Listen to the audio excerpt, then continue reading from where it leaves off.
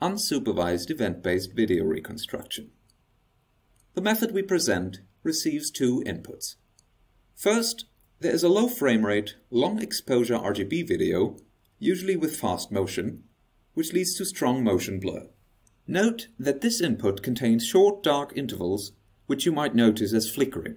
These are due to the shutter of the recording camera remaining closed for significant amounts of time.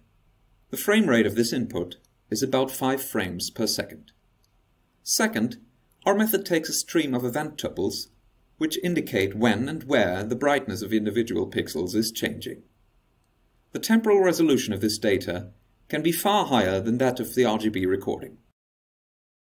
By using both these inputs, our method is able to reconstruct an approximation of the physical brightness signal that they originate from.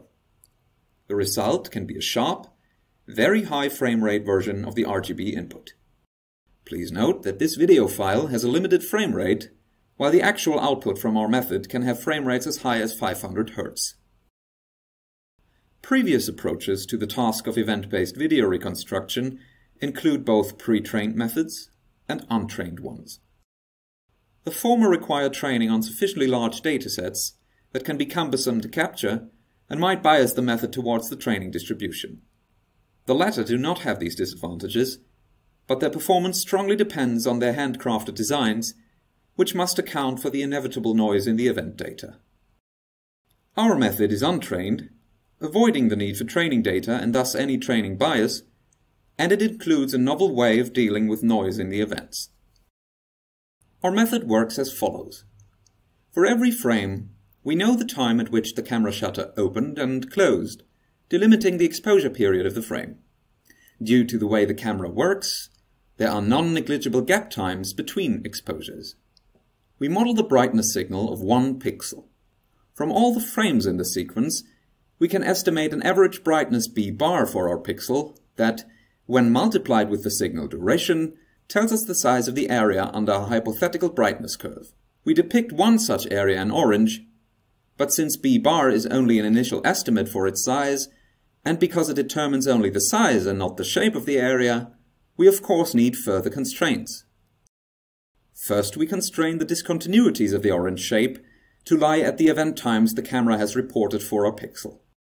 Second, due to the physical model we assume for event generation, we know that the brightness value at an event is likely to deviate by a certain threshold factor from the brightness value at the previous event.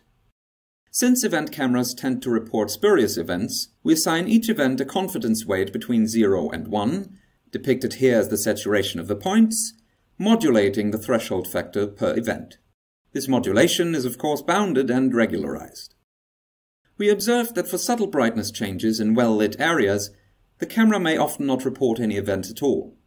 To mitigate the reconstruction error introduced by this, and to prevent drift, we introduce so-called exposure-based control points centered in the exposure gaps. The event model tells us that they can only lie in a certain corridor between the closest events. In between all the control points, we can now interpolate a hypothetical brightness signal. The black curve you see is not a Bézier curve, but the derivative of one. We defined it using the y-coordinates of the control points as slopes. The Bézier curve itself is monotonically increasing and not depicted here. It represents the integral under the brightness curve and models the total amount of energy received by the pixel up to a certain point in sequence time. Based on this construction, we can efficiently and accurately compute the energy accumulated during exposure periods, for which the brightness frames provide ground truth. Optimizing our exposure loss, together with our confidence and linearity regularizers, brings our model into agreement with the frames. We now have a look at some more results. First, comparing our method to a number of previous works shows that we reduce motion blur most effectively while avoiding the creation of spatial or temporal noise. On synthetic data, for which we have pseudo-ground truth, we can even provide error maps to confirm the superior quality of our outputs.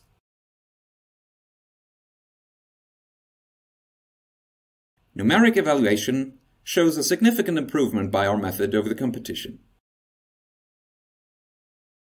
By dropping every second input frame of a recording and using the dropped frames as low frame rate reference data, We can provide the same error maps even for real sequences.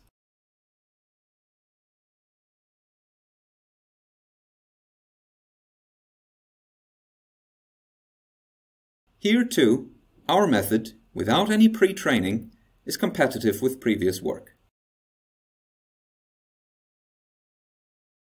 In this ablation example, which we explain in detail in our manuscript, we emphasize the strong temporal noise you can observe in the third column from the right, proving the usefulness of our exposure-based control points.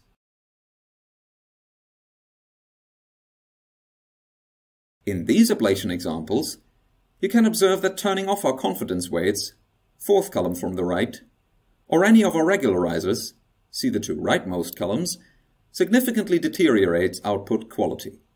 The same holds true for alternative interpolation methods, which we show in the third and fourth column from the left.